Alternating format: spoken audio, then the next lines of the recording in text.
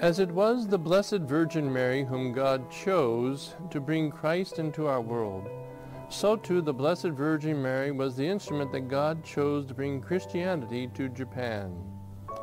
Go and set all on fire was the command given to St. Francis Xavier by his superior, St. Ignatius of Loyola.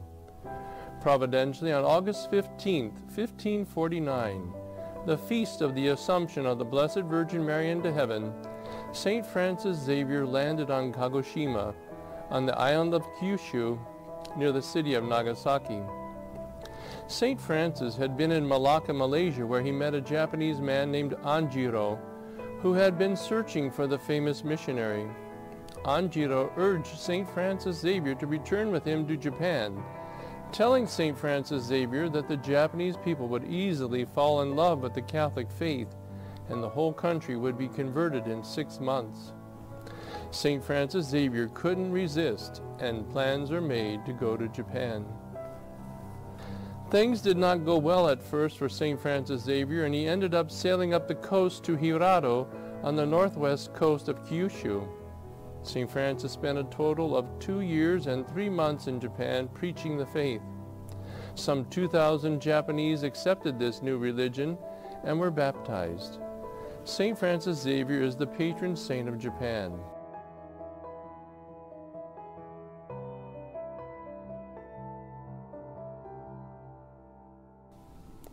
"40 years later, the feudal lord Toyotomi Hideyoshi felt threatened by the European influences of the Christians and banned Catholicism in Japan. By then, there were 500,000 converts. He ordered all foreign Catholic priests to leave the country and close the borders. To set an example to the people of Japan that Christianity was forbidden, on February 5th, 1587, 26 Catholics were martyred in Nagasaki on Nishizaka Hill after walking 600 miles barefoot in the winter from Miyako, which is present-day Kyoto. There were priests, religious, and lay people in the group. It was said of Louis Irawaki, who was 12 years old and the youngest of the group, that his face glowed looking up into the sky when he was hanging on the cross. St. Peter Baptist, St. Paul Miki, and their companions gave their lives for Christ. Eyewitnesses testify that St. Paul Miki continued to preach the gospel from the cross until his death. This monument stands today as a reminder of what happened almost 425 years ago on Nishizaka Hill. Later on, the persecution intensified. Once a year, the Japanese people were required to step on the fumie, metal plaques with images of our Lord or Our Lady. If you were a Catholic and stepped on the sacred images, you renounced your faith and committed apostasy, but were allowed to live. If you refused, you were tortured to death. Some were brought to Unzen hot springs to be tortured. They were bound to posts and boiling water was poured over them. A monument today honors the tortured and martyred Christians. A tactic used by the torturers was to cut off the fingers of Christian children's hands so that their parents would be moved to deny their faith. This is a statue of young Blessed Ignatius Uchibori in Shimabara, near Nagasaki, who lost his fingers. Stained glass windows in the Catholic Church in Shimabara tell of the stories of tortured and martyred Christians. Here, Christians are being tortured at the stake. This window shows Christian hands being tied behind their backs and then thrown off a boat to drown. This window shows Christians being led and then tortured and killed at the Unzen hot springs, or Unzen hells, as it was called by the Christians. Signs were posted all over Japan stating Christianity was banned and anyone who turned in a Christian would be rewarded. Not all priests left the country. Some stayed to serve the people underground, but were captured and later martyred. Eventually, there were no Catholic priests left in the country of Japan. Hundreds and thousands of Japanese Catholics suffered and died for their faith over the next 250 years.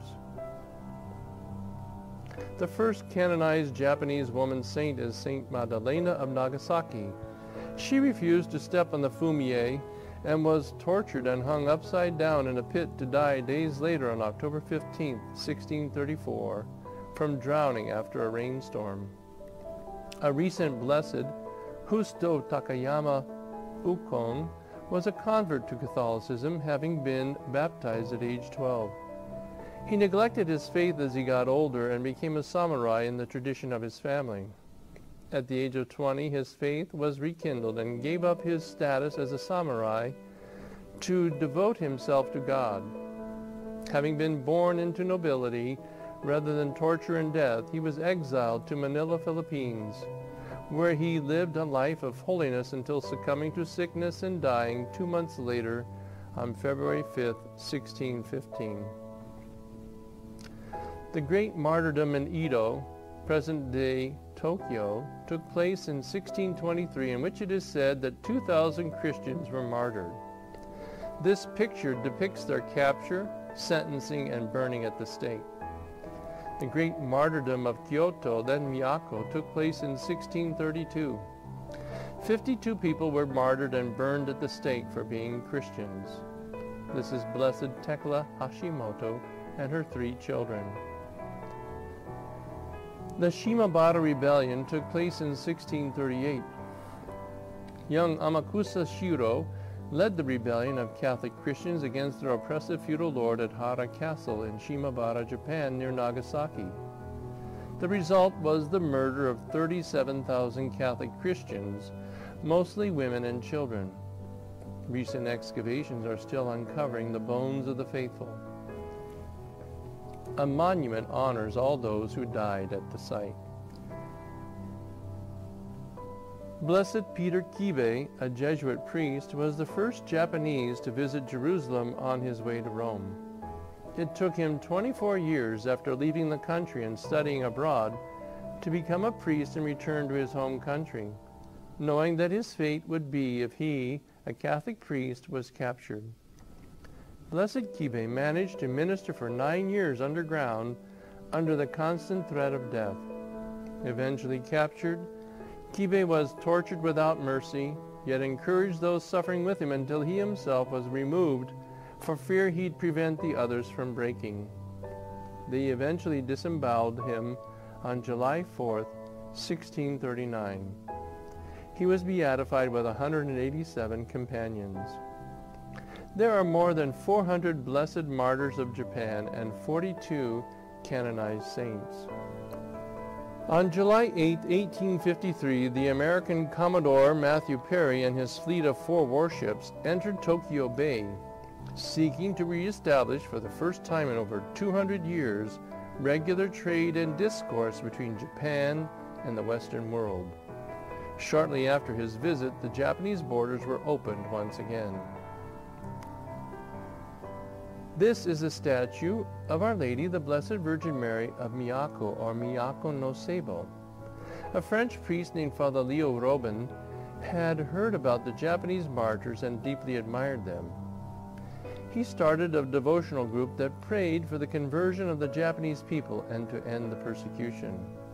He had 6 of these statues made and blessed by Pope Pius IX. One of these statues was brought to Japan. A boy was instructed to carry it up a mountain and bury it facing the city of Miyako, present-day Kyoto. With the help of the prayers and Our Lady, the edict forbidding Christianity was abolished. Ura Cathedral is the first Catholic church built in Japan after the borders reopened. It is famous for the discovery of the Japanese hidden Christians, or Kokure Kirishitan, as they were called. French missionaries returned to Japan and built Ura Church, which was consecrated on February 19, 1865.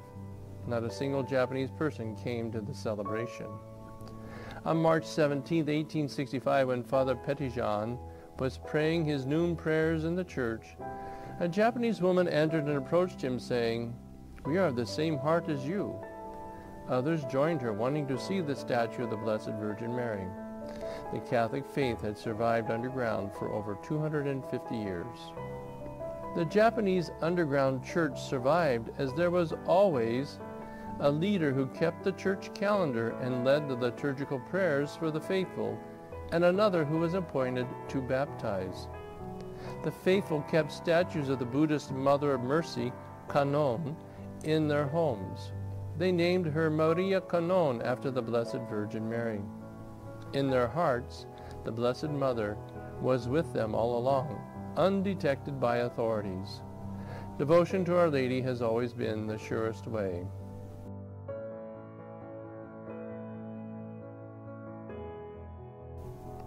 Nagasaki, Japan became a thriving Christian city of Catholics.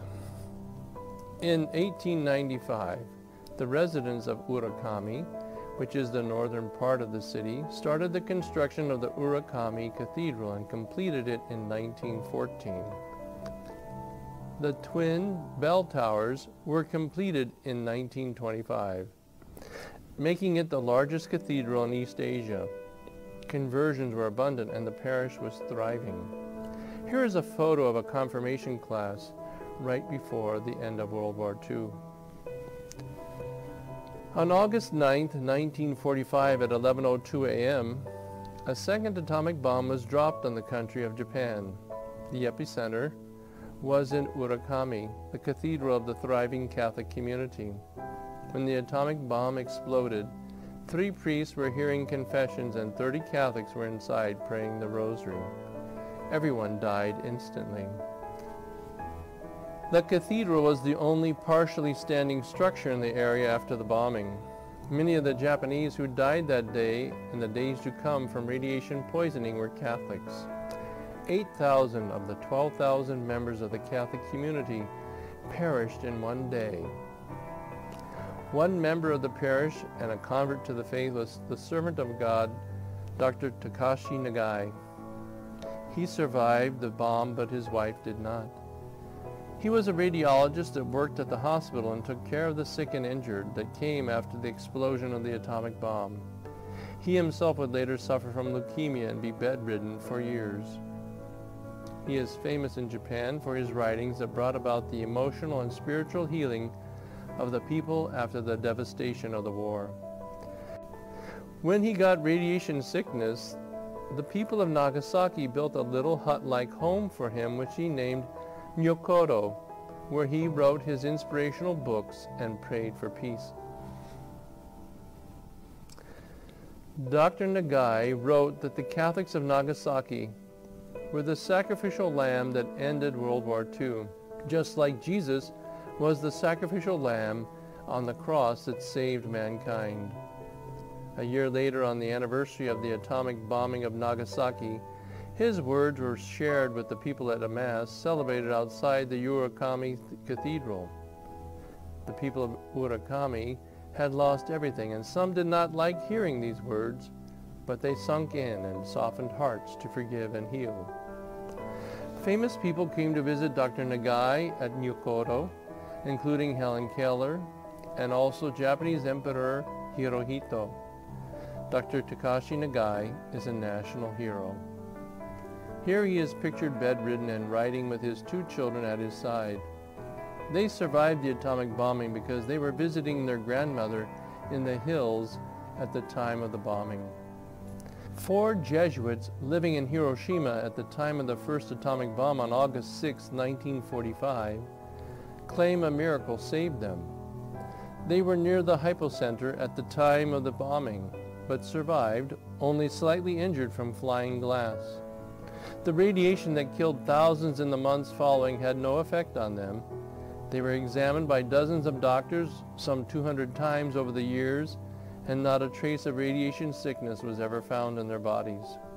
In 1976, Father Jacob Schiffer attended the Eucharistic Congress in Philadelphia and told his story. We were living the message of Fatima and we prayed the rosary every day. Thanks be to God. On April 24, 1930, a Polish conventual Franciscan priest, Saint Maximilian Maria Kolbe, arrived in Nagasaki with 2 other friars to evangelize Japan and to establish another Niepokalanów, City of the Immaculate. Mugenzai no Sono, meaning Garden of the Immaculate, was constructed. Nobody could understand why St. Maximilian wanted to build his monastery south of the city of Nagasaki behind a mountain, on the hillside.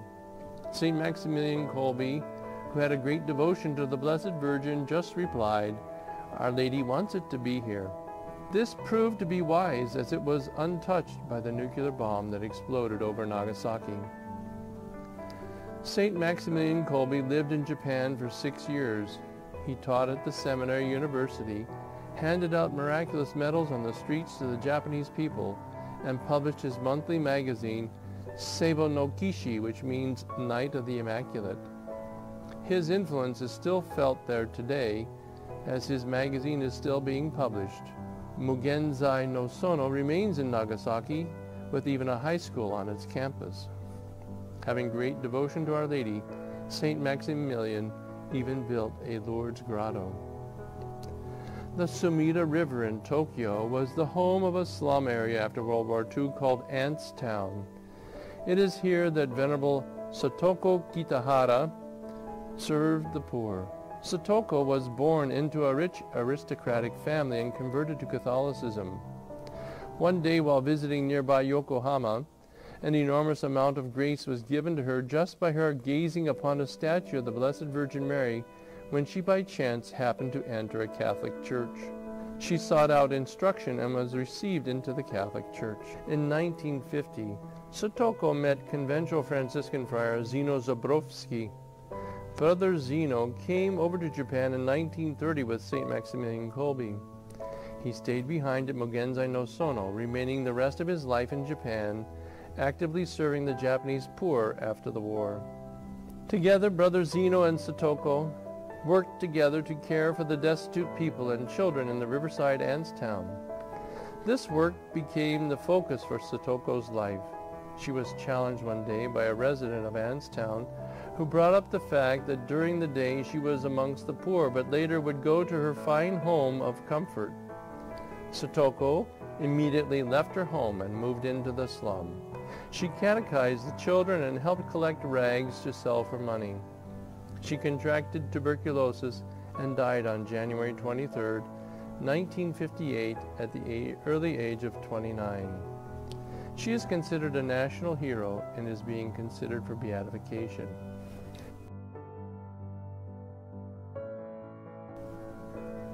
The city of Akita in northern Japan is the home of a Catholic convent named Satei Hoshikai.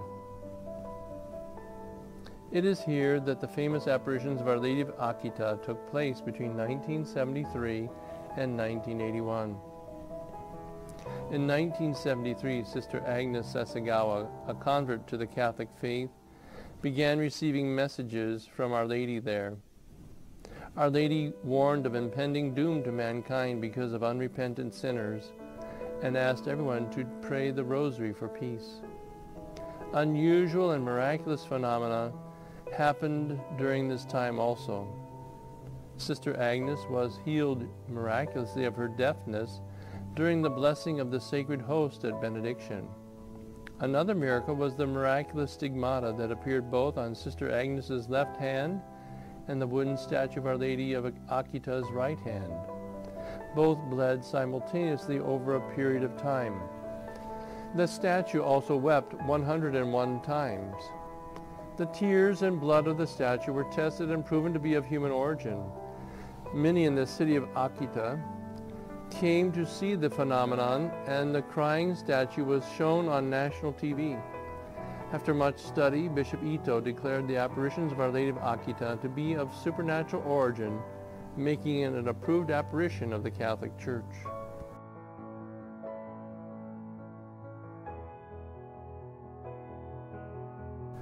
Unfortunately today, only about 1% of Japan's population calls themselves Christian. 4% of those Christians are still living in and around Nagasaki. Like much of the modern world, the Japanese abandoned faith for the emptiness of modernism and materialism. Buddhism and Shintoism is practiced mostly only culturally. Japan has the highest suicide rate in the world. The Catholic Church in Japan is dying out with the elderly population and is in desperate need of evangelization once again. It is the nature of the Japanese people to do everything 150%, as they are a most driven people of amazing talent and graciousness.